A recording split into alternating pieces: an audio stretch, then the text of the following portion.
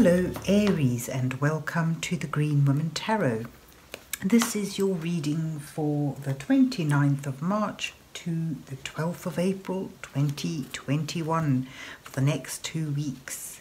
And it's a general reading just to see what sort of energies are around you at this time, to see what's on the cards for you. But before we delve into the tarot reading, I need to consult the oracle, and this is the Retro Spirit Oracle that I'll be using today to draw a couple of cards from, just to start your reading off with. So let's see what words of wisdom the mysterious oracle has for Aries for the 29th of March to the 12th of April 2021. Oh, okay, something already popped up. What else does Aries need to know at this time? What messages are there for Aries for the 29th of March to the 12th of April 2021. Okay, so you've got 3 cards in all that have blown out. So you've got study, and you have desire,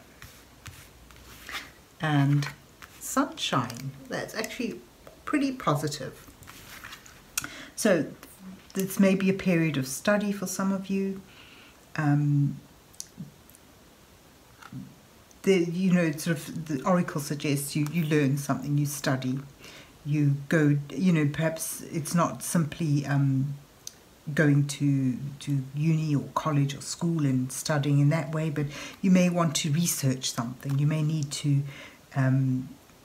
learn about something in a conscious and productive way. And this may well be linked to something that you desire, perhaps in order to get the outcome you desire, or the thing that you're wanting or desiring. You may need to study, to focus, to learn, to research in order to follow that. So perhaps you're being lured into other studying. This particular desire card depicts a mermaid, which does make you think of being lured into something. But there you go, desire. So these are the energies that are prevalent right now: desire, study, and sunshine. This is the happiest card in the tarot deck, and it's likewise in this particular oracle deck as well. This denotes success, abundance, joy, and nurturing. Happiness, time of joy and happiness, sunshine, everything looking bright and up and clear. Your desires are important now, what it is you want, and also needing to study, needing to learn, to research something. But let's see where the rest of the reading takes us. So let's see what is on the cards for Aries for the 29th of March to the 12th of April 2021. What sort of energies are around Aries at this time?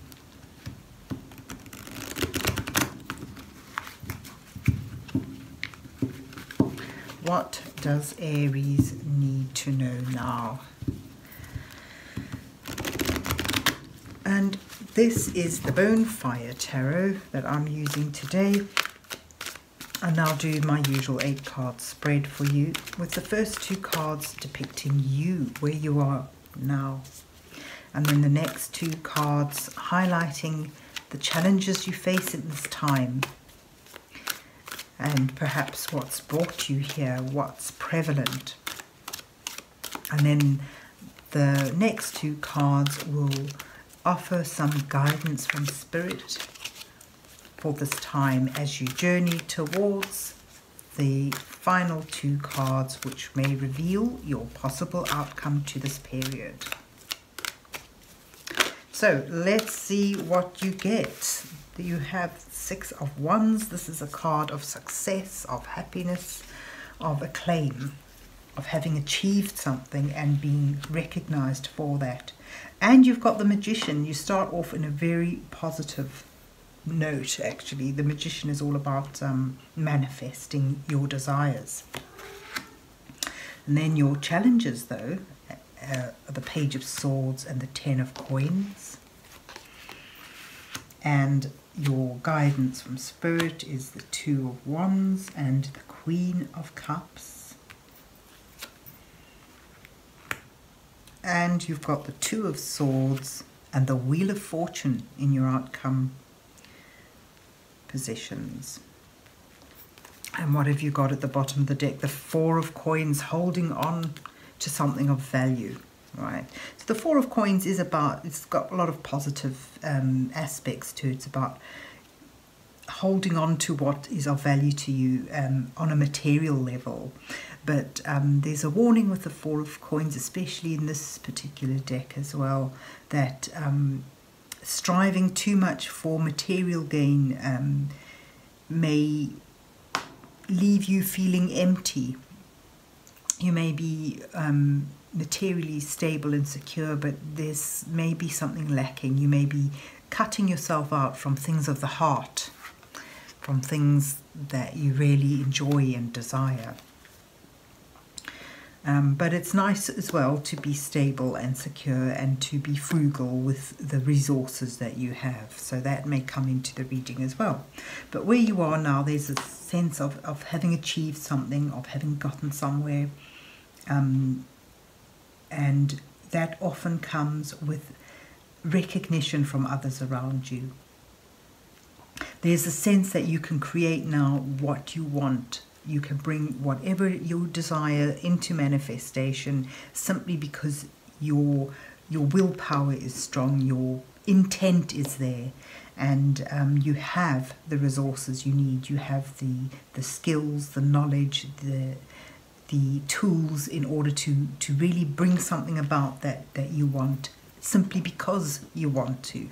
So that's, you know, this 2-week period starts with an intense sense of purpose and drive and positivity for a lot of you. I mean, you know, you begin with the Sunshine card, feeling on top of the world, that you can do this, you've achieved something, and you can get more. You can bring your desires into manifestation.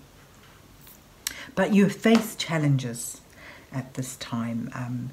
There's a sense here that you may need to seek the truth. You may need to be sure, take note that, and be sure to be acting in a truthful and honest way. Your integrity is important at this time.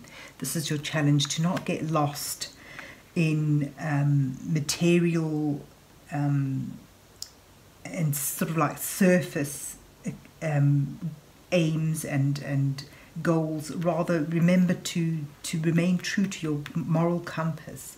The Page of Swords seeks the truth. It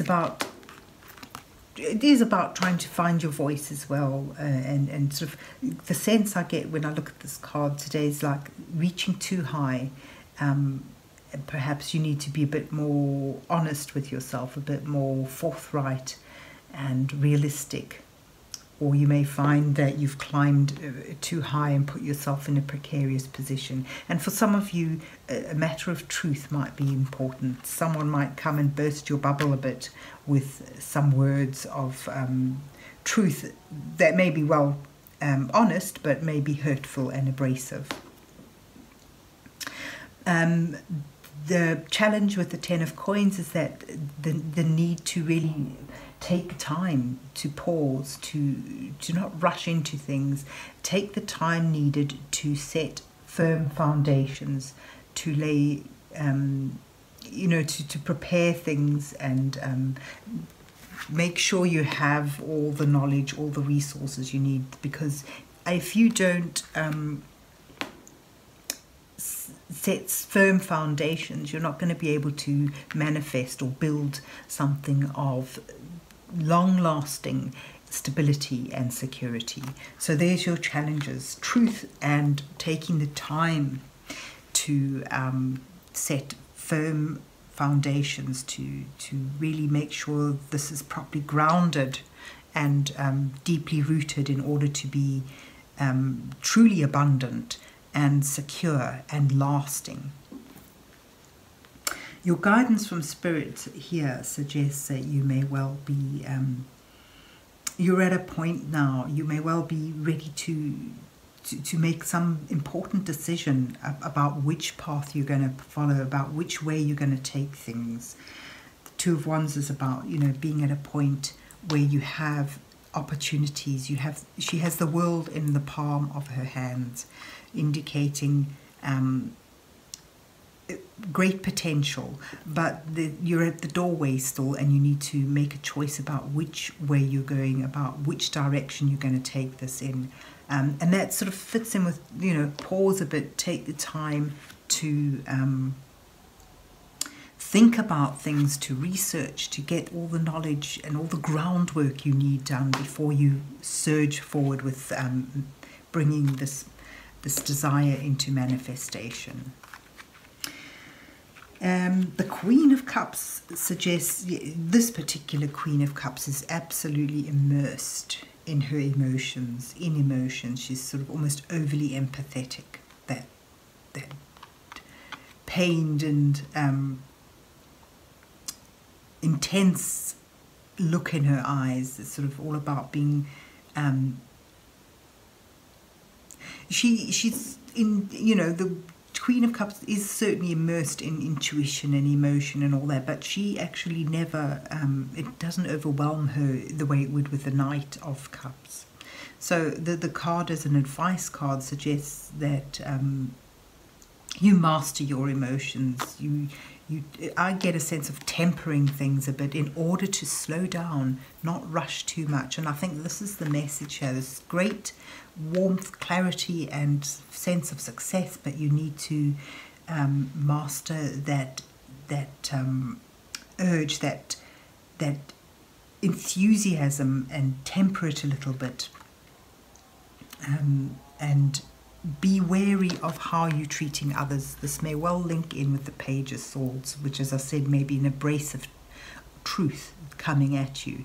So it sort of suggests here, you know you're making, you need to make a decision about which path you want to follow, which way you want to take your sense of creativity and drive at the moment in order to manifest something you want. There's a choice, and you have this choice. This is the good thing about it, but also you must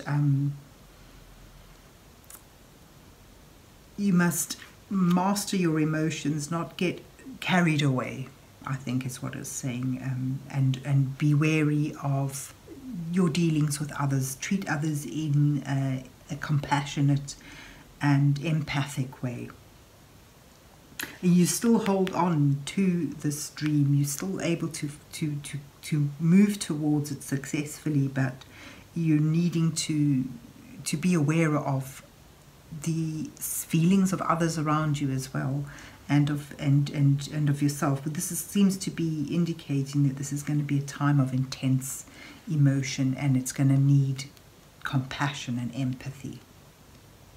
And it brings you towards this choice, this decision. I almost get a sense here that you may well be stumped.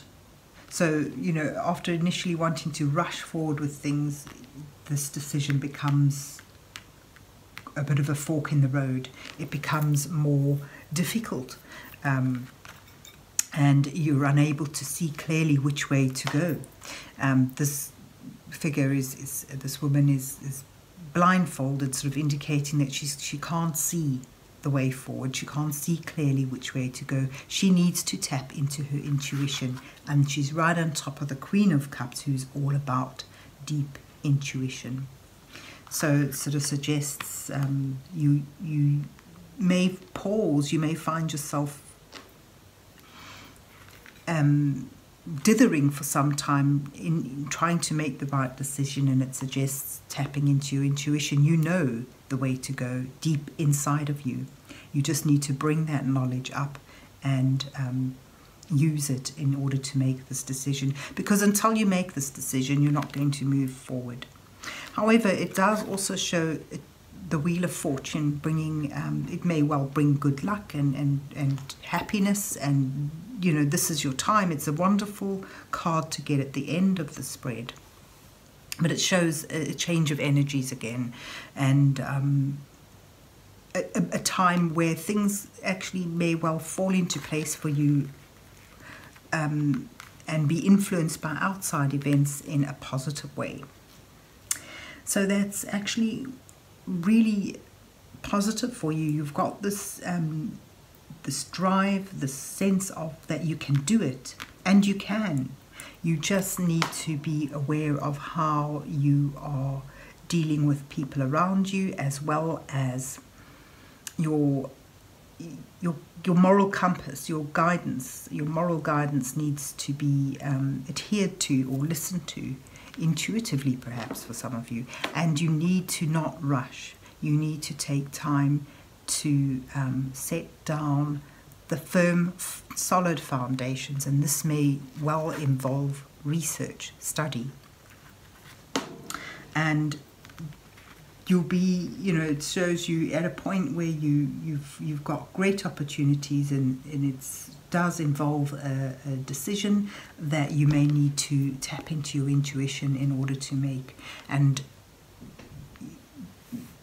as you move forward, you may find that things flow for you because the energies around you that show, you know, fortuitous. I'm just really seeing the cloves. I mean, the 4-leaf clovers here, and I get a sense that the change of fortune, the Wheel of Fortune here, is good for you, but you need to remember to reserve, to conserve your resources and your energies and your abilities. You don't, you know, I get a sense that you could mess it up by rushing things, by getting too excited.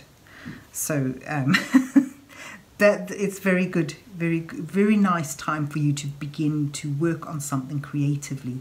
Just do it mindfully and don't rush it. So there you have it, Aries. I hope you enjoyed your reading and that it resonates with you. And if so, please remember to hit the like, share and subscribe buttons, and then enjoy the next 2 weeks. And God bless you till we meet again.